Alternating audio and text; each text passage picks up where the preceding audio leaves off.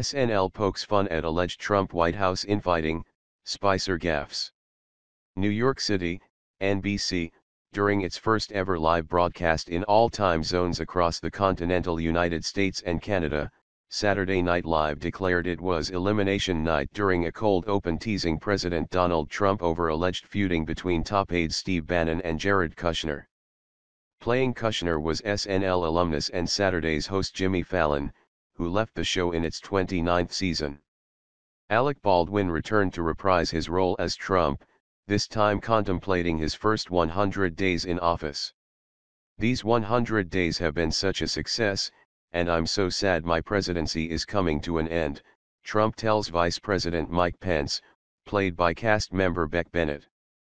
When Pence reminds Trump he has much longer than 100 days in office, Trump replies, "I don't know, have you seen my tweets about North Korea?"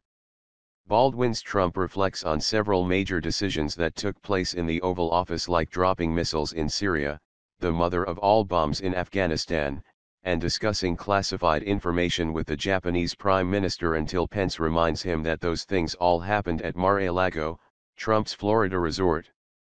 Pence urges Trump to address the issue of his top advisors being at each other's throats, prompting Trump to call Bannon and Kushner into the Oval Office.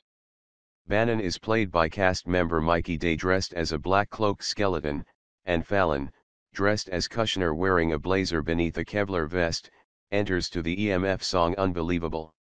The outfit is a nod to a viral photo of Kushner wearing a similar outfit during a trip to a military base in Iraq.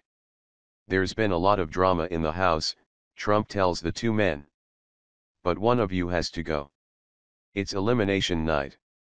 In an homage to the reality competition show, America's Next Top Model, Trump tells the men he has a picture of one of them in his hand. "The person pictured gets to stay. If you don't see your photo, you must immediately leave your office, and join Kellyanne Conway in the basement," Baldwin's Trump says.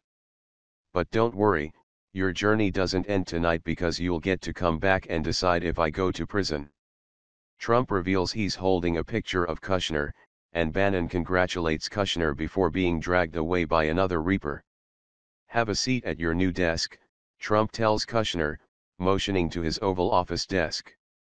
"I'd like you to, just fix everything. If you need me, I'll be over here at my desk."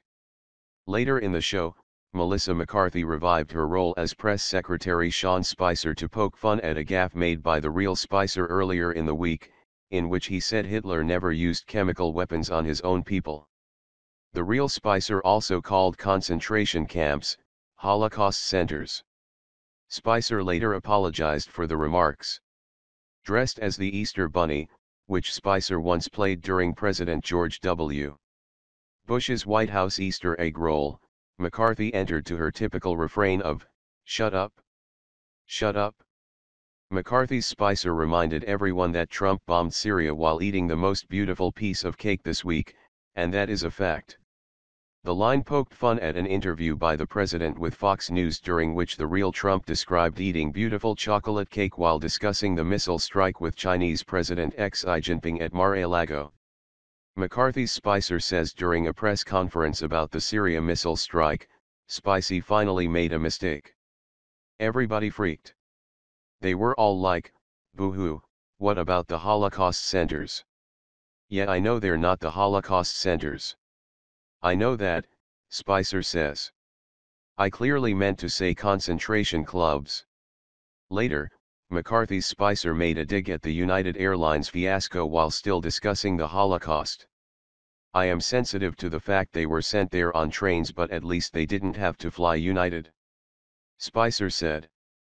After going over the story of Passover with dolls, a recurring gag when McCarthy plays Spicer, the fake press secretary ended the conference.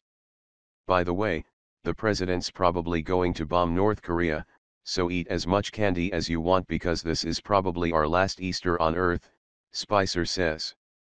In the show's Weekend Update segment, CO host Colin Jost mentioned breaking news Saturday night about a failed North Korean missile launch. "Just hours ago North Korea launched a missile, but as soon as it took off it exploded," Jost said.